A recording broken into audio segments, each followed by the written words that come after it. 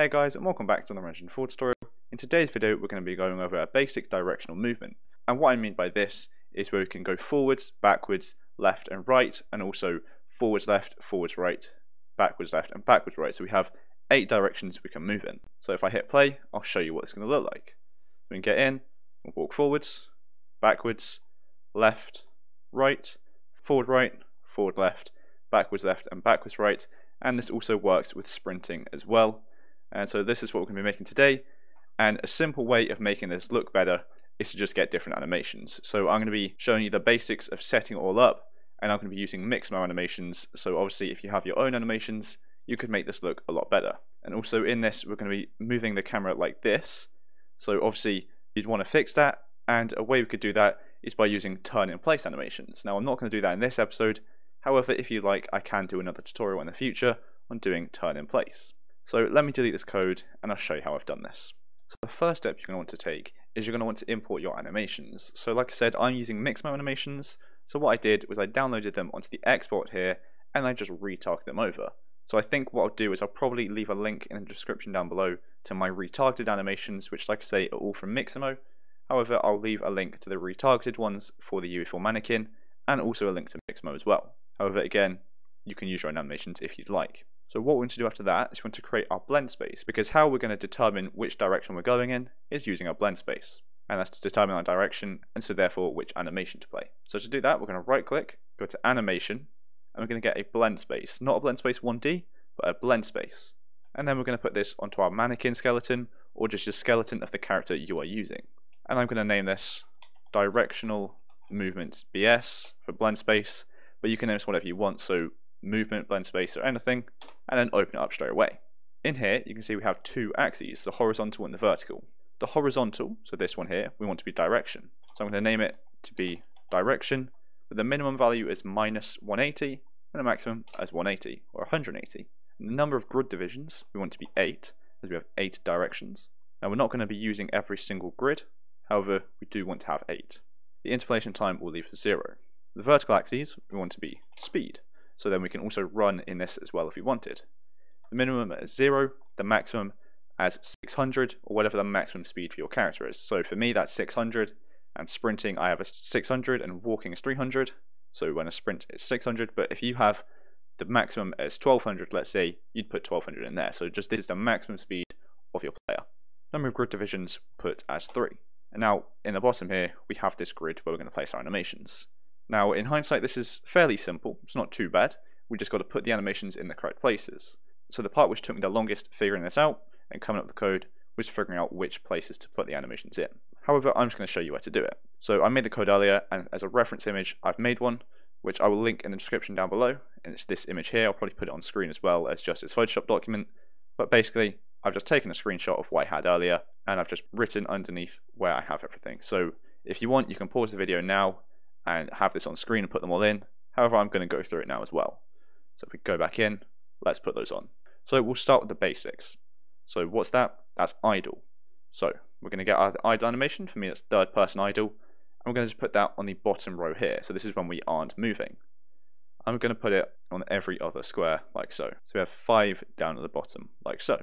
And then we're going to go for walking, and this is going to be walking forwards. So for me I just want my normal third person walk. I'm going to put that just above the middle idle there, so we're still in the central column, going up like so. And then skipping this one here and going right up to the top, we're going to have our running. So for me that is the third person run. There it is, and the reason we're doing that is because this is direction obviously, and this is speed. So the higher up we go, the faster we're going. And anything to the right of the middle is right, anything to the left is left, right? Which means we're moving left, so we're walking left, sorry. So now let's just set up all the walking animations. So we've got our idle, walk and run.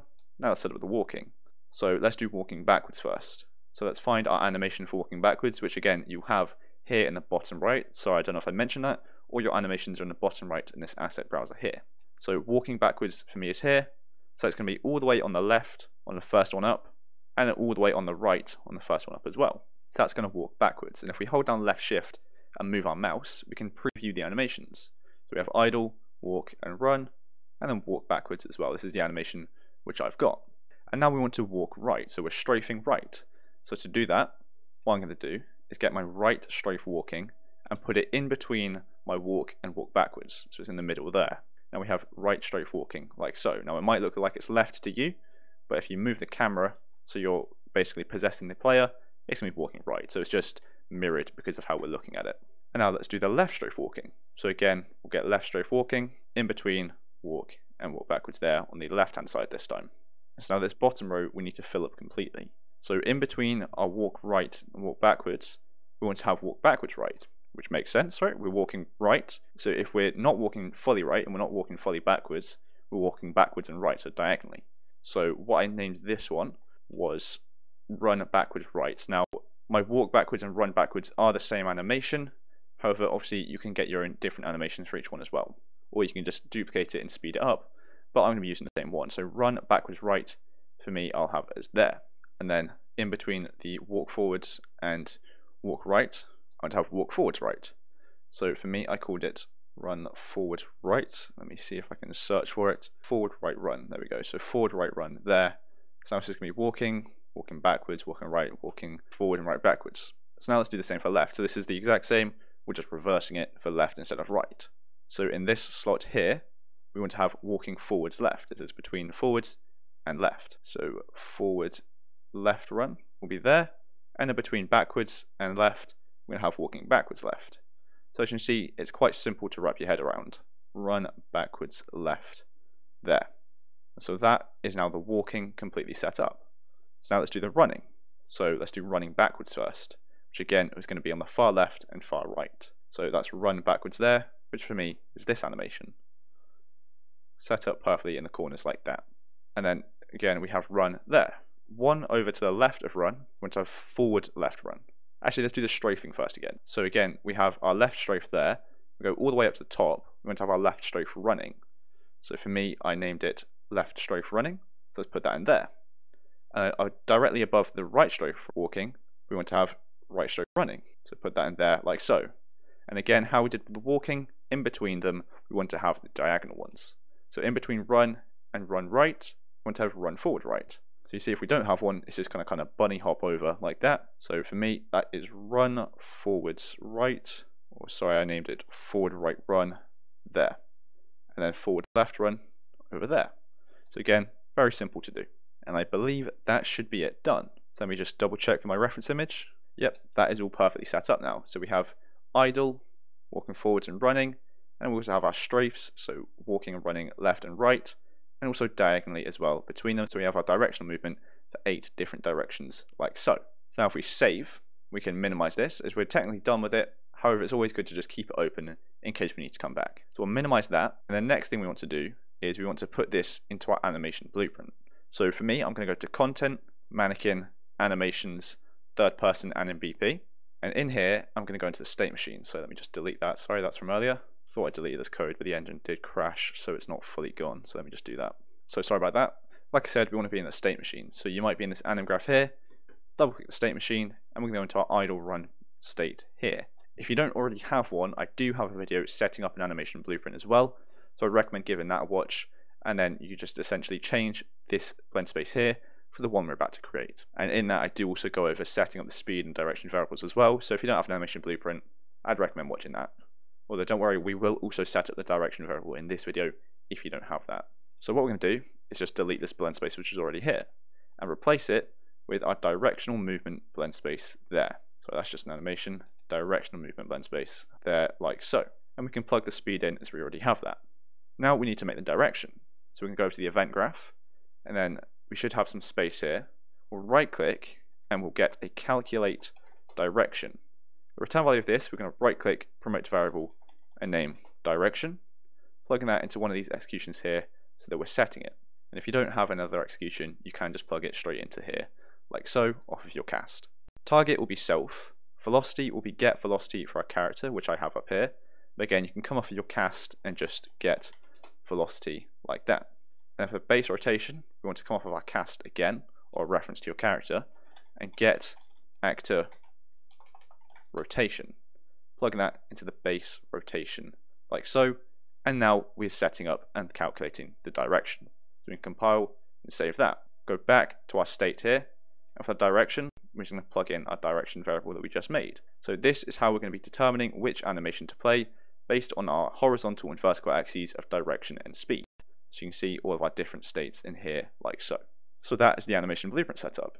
So we can compile and save that, and there's one other thing we need to do, and that's in the character blueprint. So I'm going to open that up for me, which is content, third person BP, blueprints, third person character. Then here you can see I just have a basic sprinting mechanic. I do have a video on that as well if you'd like. However, all it is simply just when I hold down left shift, I'm going to increase the speed, and when I let go back to default. What we're going to do is we're going to select the character movement up in the top left, and in the top right, I'm going to search ROT for rotation.